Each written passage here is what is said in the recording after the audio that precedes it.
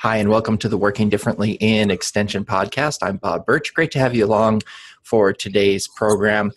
You might have noticed a theme developing here over the last few weeks of a lot of people joining the podcast who presented at the NACDEP CDS conference in Big Sky that I attended. And it was a great opportunity to be exposed to a lot of folks in extension and in community development in general. That I hadn't before. And so that's why we've welcomed Myra Moss today. Myra is an associate professor and extension educator at Ohio State University Extension, and she presented at the NACDEP CDS conference a presentation called Building Collaborative Partnerships Around Critical Community Stakeholder Issues, Watersheds, Agriculture, and the City's Water Source. And we'll talk a little bit about that and about Myra's work in Ohio. So welcome to the podcast, Myra. Thank you very much. So how did you get started in extension? What I read online is you've been in extension since 1989 consistently, or on and off, or how did you get started? Yeah, consistently since 89, but I actually had a career before coming to extension.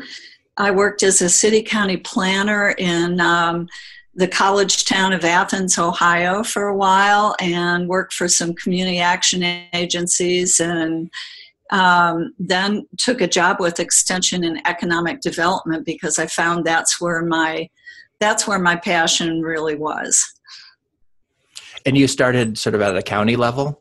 Yes, I did. Actually, I started in 2 counties in southeastern Ohio, Appalachian, Ohio, and these 2 counties were very distressed, very affected by the recession. And a lot of work we did was to try and, traditional economic development activities, try to create jobs and expand the tax base. And we're actually pretty successful at it. And so you're working in community development in Ohio now. How did you kind of come to your current role? Okay, it was kind of interesting. When I was doing economic development at the local level, I found that even though in communities we created jobs, it didn't seem to impact the community the way we were hoping it would. We were hoping that if you create jobs, that you'll wind up having more tax money for your schools, for your public services such as parks and recreation, that people would live in the community and support the local retailers. So we were hoping there would be kind of this spillover effect from the actual creation of manufacturing jobs. But what we found was that people were willing to drive an hour to come to our community to work, but chose to live in other communities because they had services and excellent schools and probably better housing. So we kind of gravitated toward saying, well, and this was happening in the whole discussion of economic development at this time in the nation, we started talking about quality of life issues and how important that was for really realizing economic development benefits for a community. So this new kind of concept was occurring internationally. It wasn't really in the U.S. Yet, although it was starting to emerge, but mostly in large cities on the West Coast, like Portland and areas like that. And the concept was sustainable development. And the idea behind what that was that it's not enough just to create jobs. You also need to balance that with what are the social benefits that you're creating for your community, and then also what kind of effect are you having on the environment. So if you create jobs that are going to harm the environment, that's not sustainable over the long run. So we started really looking more toward sustainability as a way to approach economic development in communities. And we're lucky enough to find find one community that was willing to work with. The community was called Noble County, and again was in Appalachian, Ohio. And the extension educator there at the time had actually come from the West Coast and was a little bit familiar with the sustainable development concept. So they said, okay, let's give this a try in our community and see how it works. So we piloted a 2-year-long process where we developed a community vision. And I know your interest is in engaging stakeholders. We went throughout the community, talked to anybody we could, in order to find out what the community's shared vision of the future was. This was kind of precipitated because a large-scale hog operation was locating in the county, and it was causing, as you can imagine, a lot of conflict in the community. And the county commissioners were actually somewhat puzzled because they thought that the creation of jobs as a result would kind of outweigh everything else. But it turned out there were environmentalists who were concerned about it, and the conflict actually made the national news. So we came in and we said, okay, we're going to try and find out really what your community wants. Where's the consensus? And went throughout, as I said, the entire county and talked to people and came up with a vision that we then shared with the community and helped them develop goals around that. So it was a very engaged process and was very successful. So let's talk about engagement. I think in my experience, there might be some different views on that, right? About what engagement really is. So in your context of sustainable development in the community, how do you define and how do you really measure what true engagement, citizen engagement is? Okay. It's a very time-consuming process. I need to say that at the outset. It's not easy to do. It requires a lot of work, but what we usually do in a community is we'll get a cadre of volunteers who do most of the work, which is very effective because they're already trusted by the community. It's not these, people coming in from the outside and basically suggesting what they need to do. It really comes from the grassroots up. One of the important concepts in this is that in a planning process, the public officials, the leadership in the community needs to agree, needs to take the position that we want to find out what it is our community wants, and then we're going to help implement that by putting resources toward it. So it kind of flips traditional planning on its head and goes much further than, community meetings where you gather people in and, they give you input. What we did was a process called going to where people gather, okay? And what that means is we actually went figuratively to people's living rooms. And actually sometimes literally to people's living rooms. We found out those places in the community where people were likely to gather. In some communities that even included the local drinking establishment on dollar beer night or roasted chicken night or something like that, where people actually came in and it basically became a gathering place for the entire community. So that was one unusual thing we did. We worked very closely with a steering committee that was broadly based and represented all sectors of the community. And they were able to not only facilitate visioning sessions, but also could suggest where they were most effective, where they could happen, that you would reach certain audiences. I'll give you one example. In one community, we wanted to reach seniors, so we went to the, their luncheon that they have every day. And the people on the steering committee said, that's great, you're going to reach a certain section of seniors, but you also need to go to this other place because they're a different socioeconomic class. So it was the wisdom and the knowledge of the steering committee, which was broad-based, that helped us build inclusion into this whole process. When we went out, we asked 2 questions. The first one was, what do you value about your community that you want to preserve for your grandchildren and great-grandchildren? And the second one was, what do you hope for the future for your grandchildren and great-grandchildren? And since we talked to people who represented social, environmental, and economic interests, we were able to find out where all 3 of those groups intersected so that we could find, again, that common vision and that common understanding of what was unique and important about their community that they wanted to build on. When we asked about grandchildren and great-grandchildren, it pushed people out 2 generations. So it was very much a very long-term planning window. So we were able to balance and interconnect social, environmental, and economic issues and features. And we were able to look at long-term planning. And we had a steering committee that was inclusive, that broke up into work groups around the themes that came out of the vision sessions, and then helped develop different chapters of what became the eventual plan. So how does that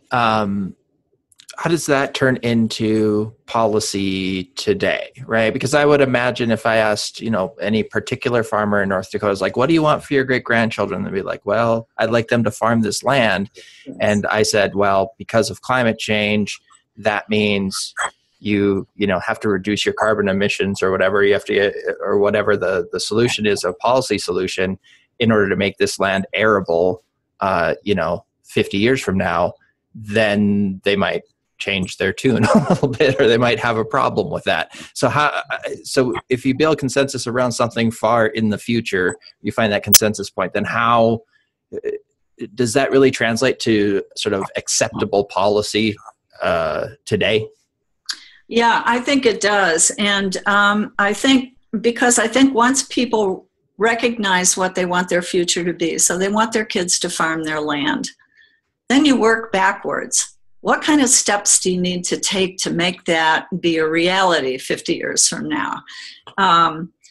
It's not just all in the future. You've got to look backwards, or start out with a 1-year plan, with a 3-year plan, with a 5-year plan, constantly modify it, analyze it, make sure it's working effectively, change it if it needs to be changed. It's not a static process where a plan's created, put on a shelf, and that's it. It's got to be worked. But in the process of understanding where they want to be 50 years from now, then they can start looking at, well, okay, what impact will, climate change have on that future? We try not to, it's difficult sometimes, like you said, with the farmer, to throw out terms like climate change. Basically, you will lose your audience, okay? So we're very careful not to be in the position of putting barriers. What we look at is, what are the possibilities, and then work backwards from there. Then if you find a barrier, then how are we going to deal with this barrier so that we can reach that future? So that's the approach we take. It's a little bit more asset-based and a little bit more positive. Even when we do our visioning sessions, if somebody starts raising some immediate problems, we'll say, no, this is not why we're here. We're talking about what's possible for the future. We all know what our problems are today. Let's start looking at the future, where we want to be, and then work backwards, because then that will help us address our problems. So your presentation at NACDEP was about building collaborative partnerships around sort of these critical issues. So how, and maybe we're talking about 2 different processes here, but how do those, what kind of partnerships were built, and how does that lead to sort of the collaboration around addressing these issues? Well, one of the things in the Columbus Watershed Project plan is we were brought in because Extension CD was brought in because we had experience in sustainable planning, and they did want to take that approach, or at least have that awareness. But what we found was in the whole process, and this is part of the engagement too, we were involved in both education and outreach. The city was unaware of the concerns and goals of the agricultural community, and the agricultural community was just as unaware about the city's goals and concerns. And when you're in a situation like that, sometimes it can turn into an adversarial relationship. The city of Columbus had 2 nitrate events where they had to restrict water usage in the last 3 years now. And they pinpointed agriculture and the runoff in the watersheds as the problem. Well, the difficulty is only about 4% of the watershed is within the city's jurisdiction. So you've got 96% that's basically outside of their control. So how do you develop a collaborative relationship where the city comes to understand the issues of the agricultural stakeholders, and then they come to understand the issues of the city?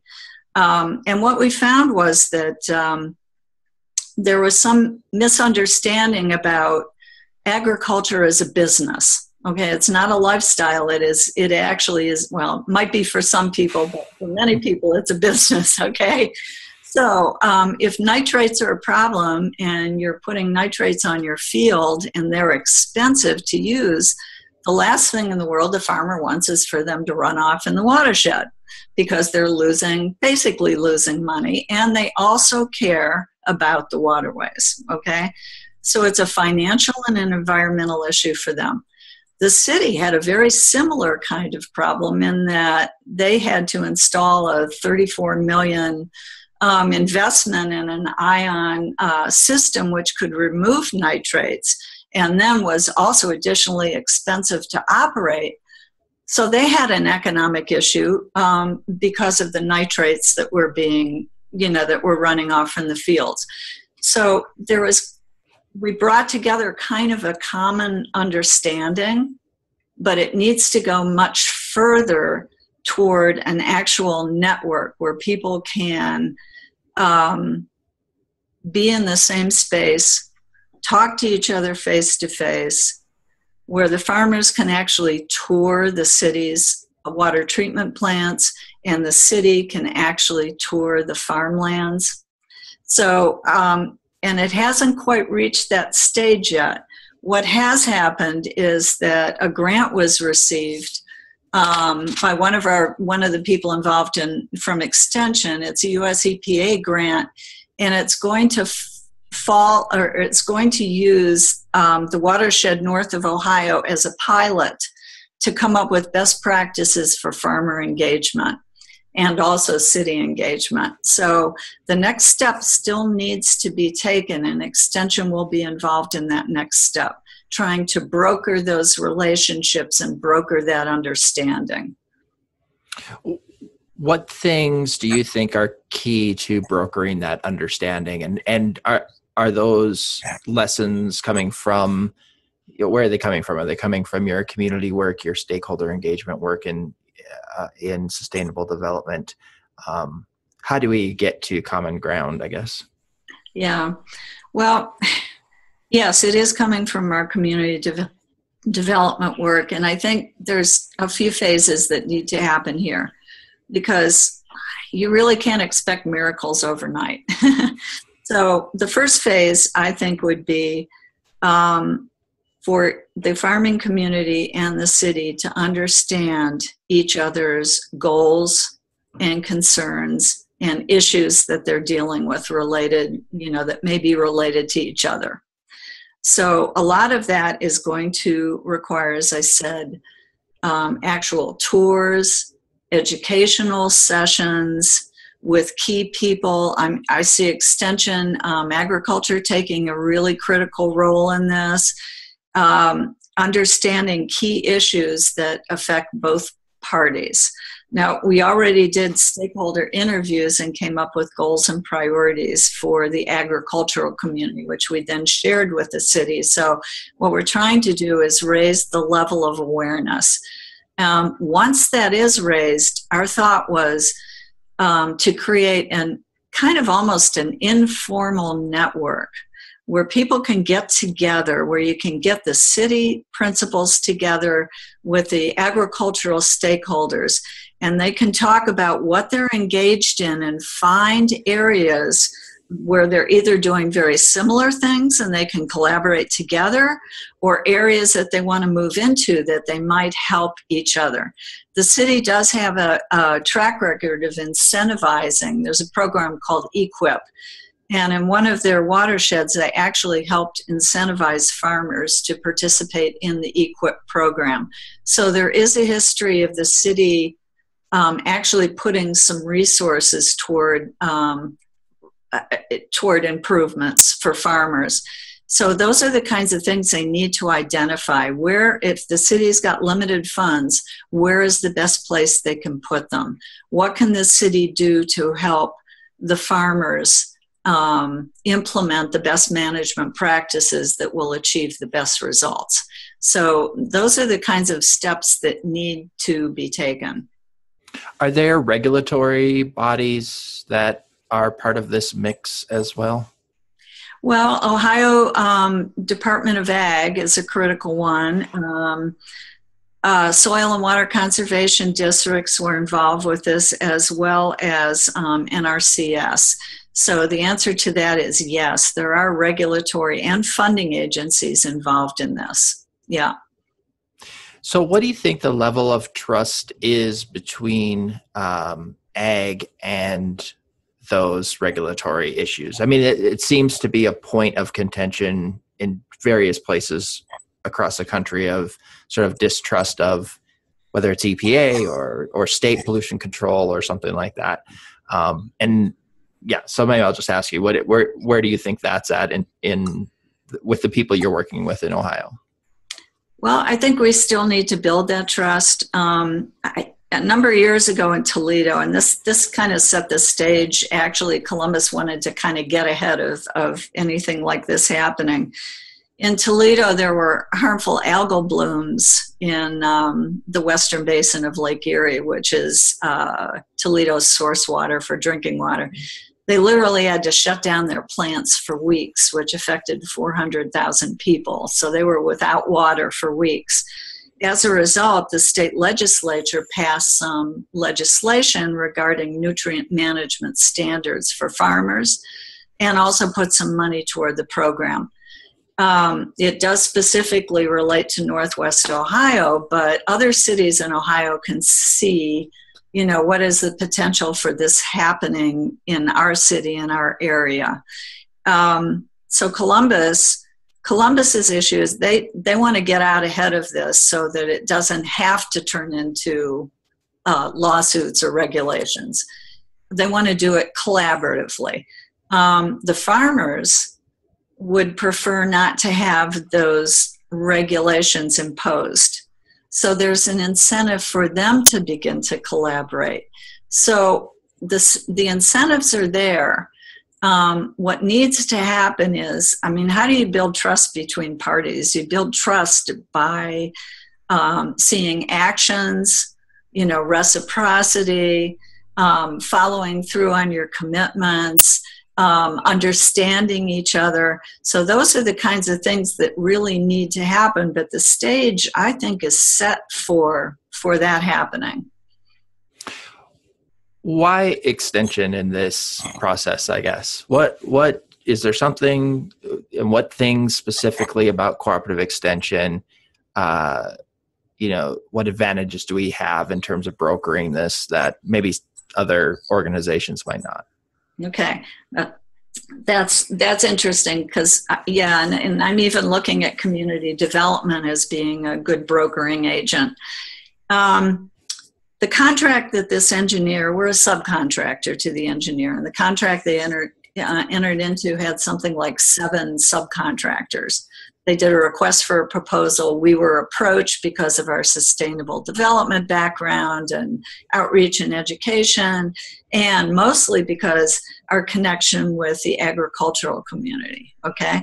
So, as I said, 7 contractors, we were the only one that was not a for-profit contractor. So we were kind of an outlier in a sense. And I think what made us unique is that our expertise was not only, one team member was our director of watershed management for Extension and for the College of, the School of Natural Resources and Environment for OSU. So, but we also had that facilitation and that expertise in building collaborative relationships. The engineers took care of the technical parts of it, okay? But it was the understanding the community, brokering those relationships that I'm not sure the city or the engineer could have as effectively done on their own, because they didn't have the contacts, the connections, probably the level of trust, and also were not as expert in facilitation and collaboration. So yes, I think Extension was a unique partner, and I think that's what we really brought to the table. Well, it sounds like incredible work, Myra. Thank you for doing it. Thank you for sharing it. And thanks for appearing on the podcast. You're quite welcome, and thank you. Myra Moss is an associate professor and extension educator with The Ohio State University Extension. We've been talking about her presentation, Building Collaborative Partnerships Around Critical Community Stakeholder Issues, Watersheds, Agriculture, and the city's water source. Thank you for joining us for the podcast. This is Working Differently in Extension, and you can find us on Twitter at WDNEXT, on SoundCloud anytime at soundcloud.com/workingdifferently. Show notes for this episode and all episodes available at bobbirch.com. Our theme music is Noon's Acid by And Nobody Cared. Thanks for joining us. Have a great day.